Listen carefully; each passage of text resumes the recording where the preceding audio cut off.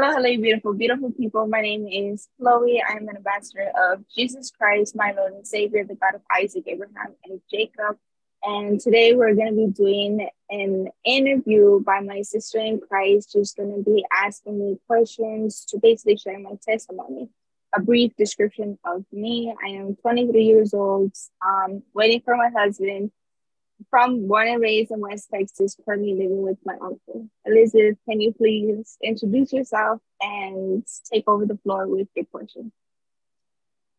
Hello, I'm Sister Liz. I'm from Hanford, California, and I'm going to be asking her questions about her testimony. But first of all, I want to know, how did you come to Christ and when? I came to Christ when I was 19 years old. What had happened was everything in my life was falling apart. By the time of 19 years old, I was a stripper, I was a prostitute, I had a pimp face, literally. And it was clean. Everything was clean. Everything was with protection. He controlled everything. It was basically like a back page or whatever. I was by that time also I was an alcoholic. I was drinking just about a bottle every single day. My choice was hard liquor, dark liquor, and I was a pothead. I never really liked any other drugs. Never did anything like that. And at that time as well, I found out my mother was back in the streets. I found out my older brother, who I used to be close to, was back in jail. I found out my youngest brother that I went to raise from 3 months to 3 years old was in the system and getting ready to go into a foster home, or was in a foster home, getting ready to get adopted. And at the same time, by the time I'm 19, I had grown really close with my grandfather, and we had found out he was on his third type of cancer. And of course, it was before the pandemic was the pandemic. So all of these things were happening all at once, and it broke me. So my source to numb myself of choice was through alcohol. So I'm in my kitchen, I have my own apartment, and I'm drinking and I'm crying and I'm sobbing. And I hear two voices. So one of them tells me that I should go out and live my life, that I was young and my grandfather was going to die anyways. And the second voice, very, very different, two different voices, told me that I had to pick myself back up. I had to clean myself and be there for my grandfather. And with that, he would leave in peace. So immediately I knew one was the devil, one was God. And from that moment on, I knew that I had to make a change in my life. And that's basically what started my journey in relationship with Christ. Mm-hmm. Okay, Sister Chloe, did anyone ever tell you about the Lord Jesus Christ before you hit the age of 19? Not really. So the crazy thing is that when I was 17, because I was okay, like I always had problems with my mom's, right? So I went to three different high schools here in my city. I went to job corps here in my city, and my mom's kept dropping me. My mom kept dropping me because my mom's felt that it was best for me to get pregnant at a young age. It was best for me to go with my high school sweetheart and to stay in the project with him, to have kids and to have multiple kids with even different fathers, to live off the government. That's basically what she wanted from me, right? So when she noticed that that wasn't my interest, she would drop me from school. She would kick me out the house, and she would tell the people that I ran away. So they would drop me to protect her. So to get as far away from her as possible, I chose to go to a job corps in Roswell, New Mexico, which is a few hours from where I am. And I got there when I was 17. I took the longest, hardest trade, and I completed it in 6 months. I got my GED with college level scores in 2 weeks. I got my driver license, and I completed in electrical wiring. So by the time I came here, I graduated literally on my 18th birthday. So I came back home to El Paso, and I stayed with a different uncle that was always there when we were growing up, right? None of my uncles were blood, but they've been good to me. They've never done me harm. They've been good to me. So my grandfather was the only familiar person that I knew at the time. And him, of course, he always went to church. He's been in church basically longer than I've been alive. And so at that time, I was working a warehouse job 6 days a week, 12-hour shifts, and Sunday was my only day that I was off. So I felt that Sunday was the only day since we were going to church. I had that mentality that that was the only day that I could dress up and be a female, since I really didn't care what I looked. 12 hours in a day, going in and leaving dark. You know what I mean? I really didn't care being around the same people, which were mainly men. And so Sundays I would dress up. I love heels, so I put on my makeup, I do my hair, dress up really nice, and so I went to church. You know, I went to church from the time I was 18, and that's where it really started, me going to church. But my mentality and my viewpoint of church was, oh, this is the place where I have to look nice. This is a place where I get to look nice. And even when I was dancing, I would be hungover at the church. I would be with last night's makeup at the church. You know what I mean? I'd be like not even knowing what's going on. And because our church still is very spiritually dead, it never penetrated me. And so one day after I noticed that, after God spoke to me and I knew that I needed to make a change in my life, I started paying attention to the word of my pastor, of God. I started paying attention to the word of God, and I had bought myself a Bible, very inexpensive, less than $20 at Barnes & Noble. I had bought myself a Bible, and the words of God through my pastor started penetrating to me to the point where it was like, oh my goodness. And I knew that God told me I had to get rebaptized because I was baptized as a kid, but I don't know why. I don't know why. I really don't know why. So I was baptized September 12th of 2021. And that's why I really took Christ serious. Okay. When did you start having a prayer life? Was it after you got baptized or before that? No. So when everything had crumbled, I lost my apartment, I lost basically everything. And then I moved into my uncle's December of 2020, right? December 2020. So while I was still in my apartment right after that encounter with Christ, I never prayed until I started praying. So I was in bed because I couldn't sleep, you know, I couldn't sleep, and I was just there like laying down. And I started praying out loud, and I felt the presence of the devil. You know, I felt the spirits that were around me, and a scripture came to my mind that I never read the Bible. You know, by this time, I never had a Bible, never read it, never opened it, nothing. And a scripture came to my mind that I know now is a scripture where in Luke something, it talks about how God threw Satan from hell because he was disobedient, right? And so I remember saying that in my prayer. I was just like, that really happened? You know, I didn't know. I really didn't know. So that's when I began to pray. And then after I got baptized, I got in contact. My childhood tia, we're technically second cousins, but our age gap, she's my tia.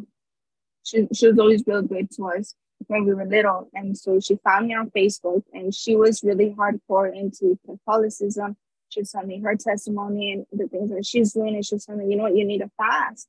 You know what, you're living in sin. At this time, I was living with my most recent ex, which is like years ago now. And she's like, you need to fast, you need to fast and prayer. And she opened me up to fasting. So after I got baptized, I was like, no, I have to, or before. But around that time, I fasted. You know, that was the first time I ever fasted for 3 days straight on an all water fast. And I literally felt myself dying. And then from then on, I'm just like, this is amazing. Did you ever feel Holy Ghost conviction while you were still going out, doing what you had to do, and then showing up at church? And was it mandatory for you to go to church on the weekends with your uncle? No. So I never felt conviction. I felt that it was something that I had to do. I felt that it was something that from a child that I was basically programmed into doing because it was easy for me, you know. As a kid, my mother was very attractive. Single mother of 5 children. Out of 5 boys, she has 4 different fathers. And so there was a lot of men coming in and at the house. You know, there was a lot of men coming in and at the house, and they would buy her beer. They would treat us out because they wanted to get to her. And us being kids, we knew that. So we would rob them.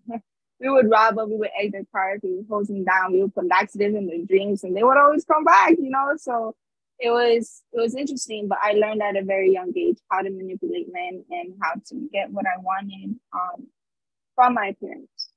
You know, I don't think I am the prettiest. I know I'm not ugly, And I know that in the club, I had to drink in order to do what I did. But I'm very good. I was a very good, smooth talker. And the Bible talks about this woman. You know, I was very promiscuous. I was very vulgar. And I was good at selling a dream. And so, of course, I would make a good amount for doing that. But at the same time, I never felt conviction in my church, which is why I feel that it's spiritually dead. Even now, our church is so known to cancel. You know, there's many elderlies. I'm just about the youngest one there. And cancer is so known in our church. It's sad. You know, it's very, very sad. And my grandfather, he made it a point every single Sunday morning, and still does, to pick me up and take me to church. You know, we live about half an hour away. So this is like half an hour and then half an hour, you know, and that's been going on since I was about 18. But I felt like it was part of my schedule. I felt like it was something that I was going to do. You know, there was a time or two where I left the club early because I was like, no, I need to be in church tomorrow. You know, it wasn't because I was getting filled. It was just because it was something that I knew was in my schedule, you know? Yes, I have a question if you feel comfortable asking. Did you ever go through any dangerous situation while you were out there? And did you feel that the Lord was there with you? Like, as in, he never left you? In a way, I believe what? No, I was going to say, do you believe that, well, it depends. If you were in a very dangerous situation when you were out there in the world still. No, not at all. No. No. So when I was in the club, I knew that there was one incident that was like the most that had ever happened, basically. I got dropped off, and then it was just a really weird night, you know, it was just a really weird night, and I blacked out. And that's not just like, damn, I need to stop doing this, you know, because I started blacking out in the club. And then I know there was a few times where I was robbed, you know, and I didn't even know. I was just like, well, you know, there was one time I had just got a brand new iPhone, and I had upgraded my grandfather's because I had hyped up the iPhone to him, I guess, to the point where he wanted one. So I got him one the same time I upgraded mine. We basically had an iPhone my whole life.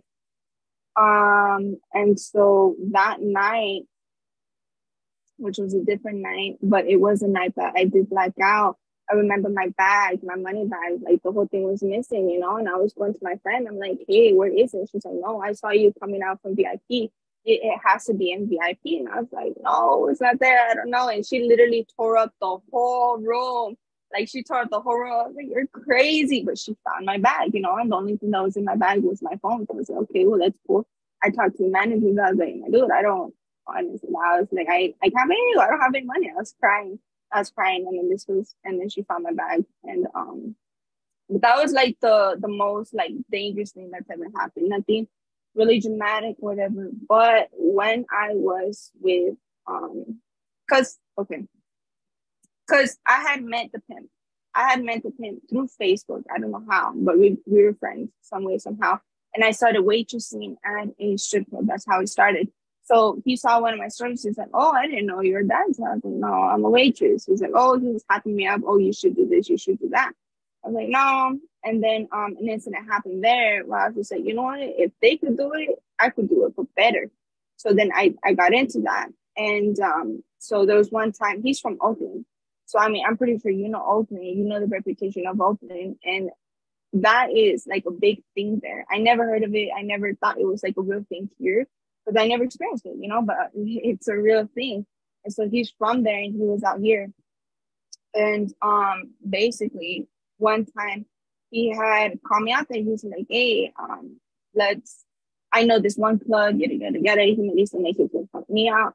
I was like, okay, cool. So then I go down there, and then he was with this one female, and she looked a wreck, you know, she looked a wreck, and she was from here. And that guy, he's good, but he's not, like, he's a good guy, but he's not, honestly, he's not like that's not normal, you know, that's not normal. And so, and it's crazy too, because I believe that he was grown in a Christian household, you know. I mean, he's a good guy. It's just not normal, you know, it's not normal. So the female, she's from here, and we're from the same side of town too. And she was telling me that one time she was walking Alameda, like a street, like a really big street here in this city, to pay off some debt for her baby daddy, right? So this was nothing new to her. So I was just like, okay, and we're just talking, right? So we're walking, but the whole time we're just talking, she's dressed like very, very slutty. And I'm just like in a t-shirt and jeans, you know, but we're walking the streets where you could find that type of service.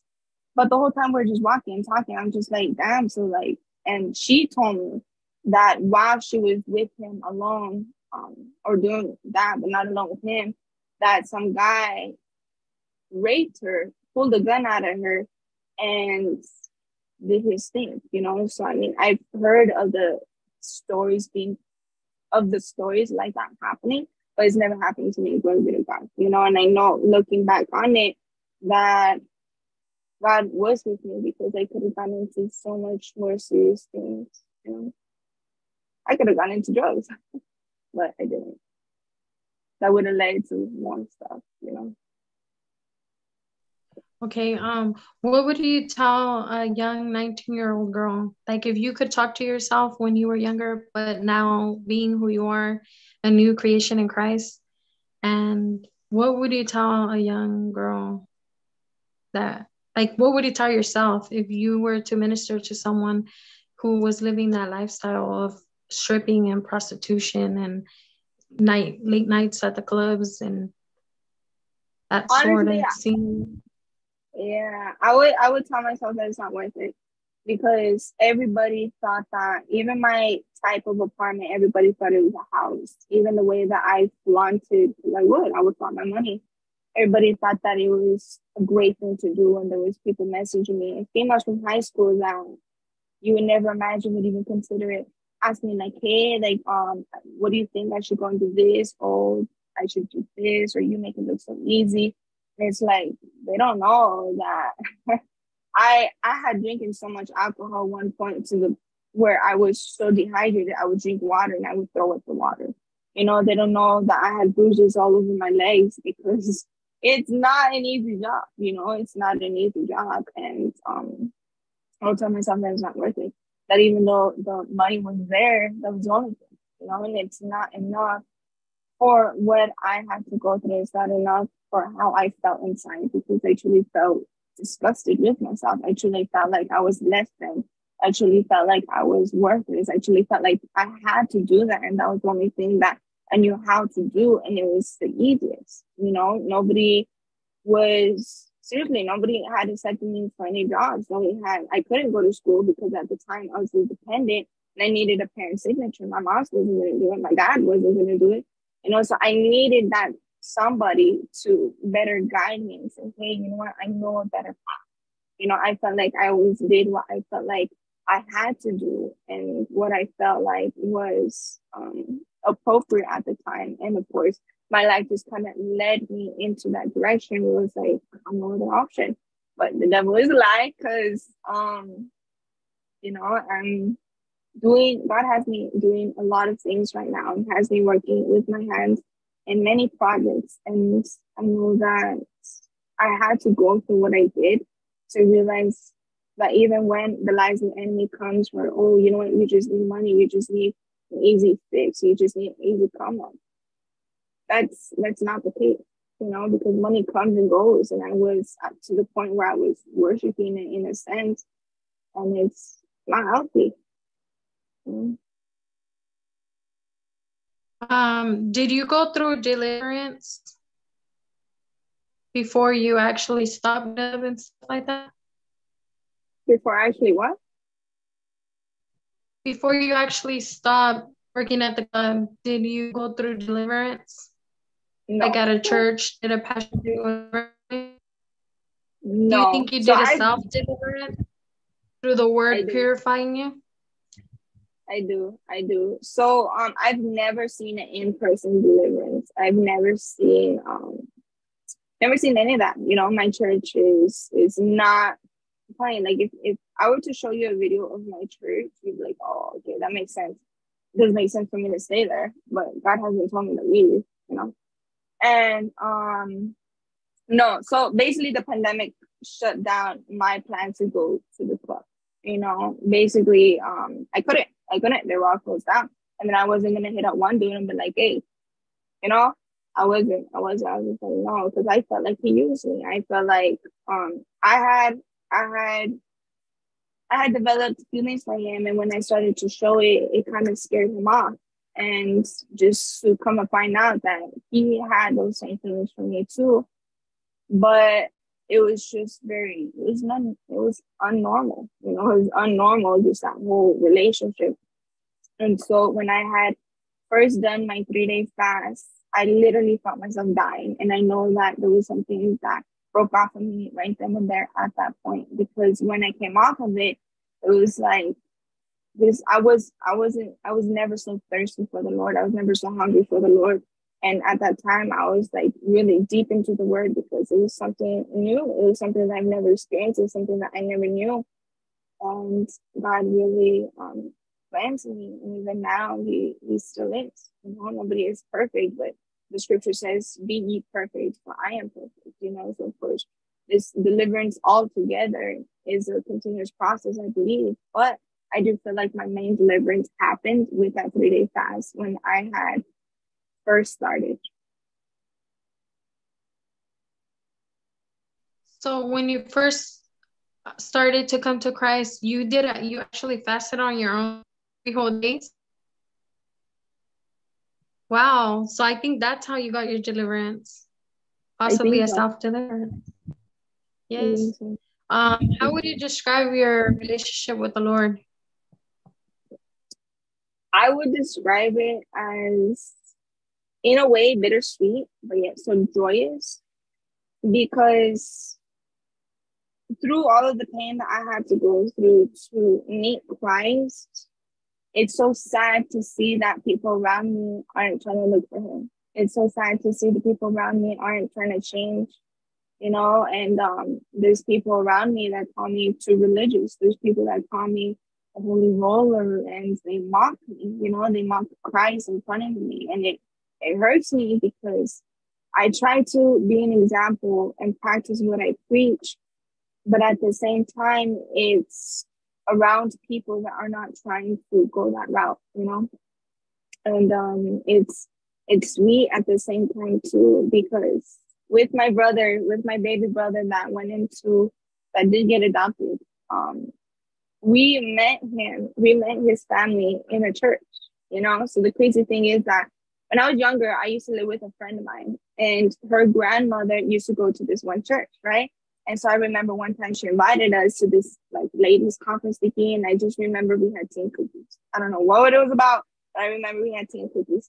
And so that same church, my sister, you know, because her dad, I had a kid with another woman. So that sister to my sister called my sister one day, and she was like, "Hey, I think your baby brother goes to my church." Like, what? So then she comes into town, and we go looking for this church, and come to find that it's the same church that I had been to one time.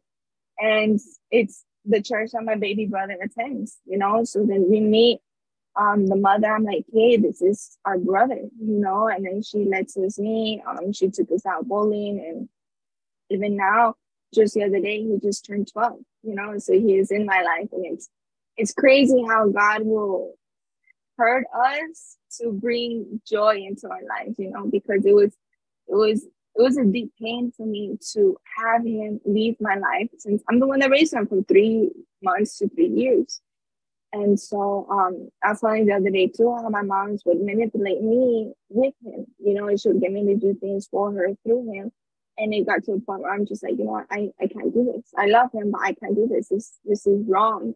You know, so for God to bring him back to us in the church and still have that relationship with him where we can call him up whenever we want, we can visit them whenever we want, and vice versa. It's beautiful, you know, it's bittersweet, but it's beautiful because I know that through me, my siblings that would never hear the gospel are hearing it, you know, and they're asking about it, and they're asking about Christ, and they're getting deeper into their word because I'm leading them in that direction. So for me, it's bittersweet, but in the most joyous way, you know?